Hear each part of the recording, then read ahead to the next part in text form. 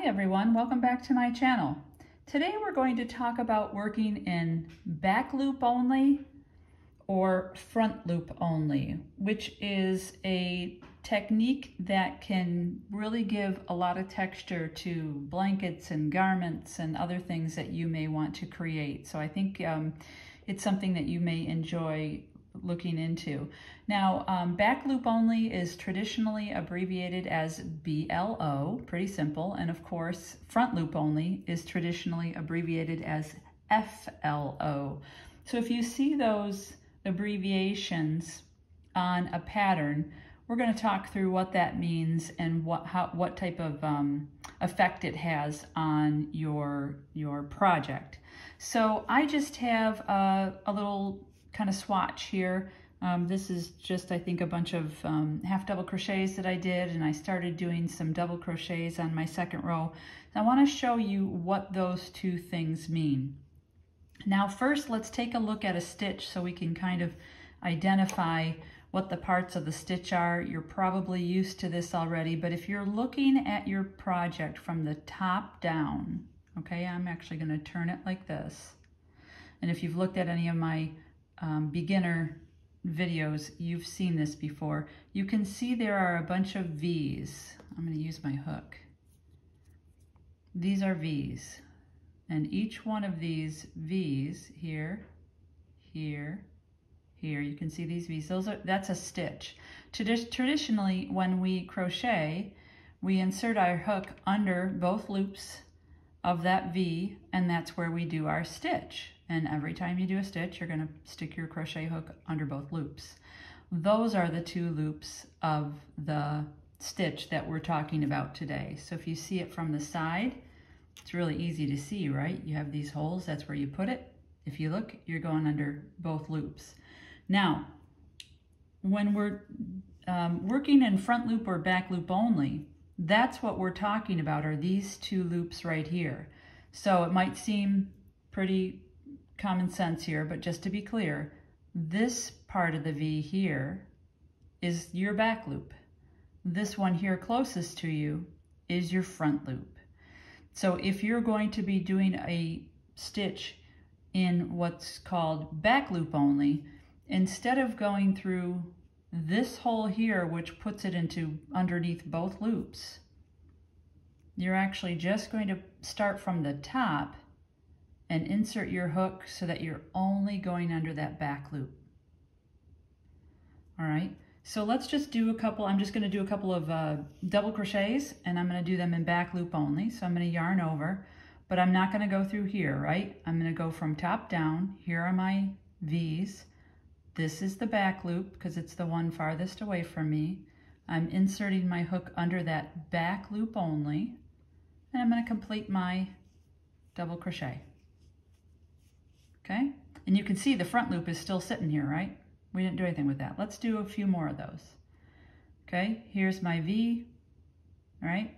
Here's the front loop, here's the back loop. I'm gonna go under the back loop only and then complete my double crochet. All right, let's do that a couple more times. Back loop only.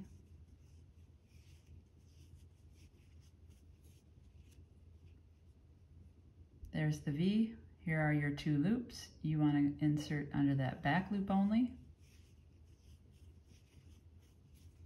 And let's just do one more. I'm going to go under back loop. And like I said, traditionally when you're working in front or back loop only, as opposed to having your crochet work this way, it's usually helpful if you have it pointed toward you a little bit so you can see from the top. Let's just take a look at that. So here is your double crochets that we did just in the back loop only. And you can see you have this little ridge here that's created because you didn't put anything in that, in that loop. You didn't put them under both loops. So you have this little loop left in front, and it creates a little ridge, and it can create some texture for you, which is pretty cool. Now what we're gonna do is we're going to do the same thing, but we're going to do it in the front loop only. So again, pretty common sense now, right? Here's your V, this one's your back loop, this one's your front loop. So we're going to do front loop only. So we're going to go, I'm actually angling my hook up so that I don't go through both of those loops because I just want the one in front.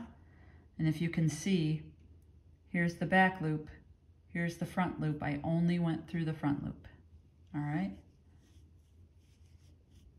Okay. There's your back and front loop. I'm going to go in just the front, so I've left the back one alone, just the front, and I'm completing my double crochet. See that? I'm going to do a few more here, front loop only, right?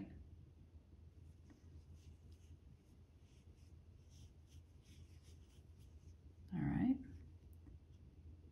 Front loop only. See how I'm going right up between the two of them? Oops. And right out. Let's try that again. Front loop only. All right, we'll do another one here. Here's my next stitch. Oops, that was through both. Here's front loop only. And I grab that. There we go.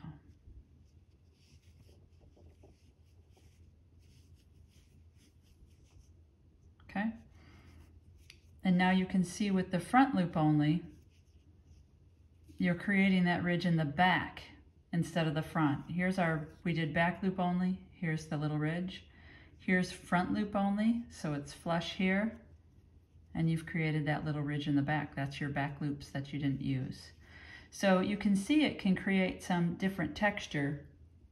I'll show you a project that I did recently that used all back loops.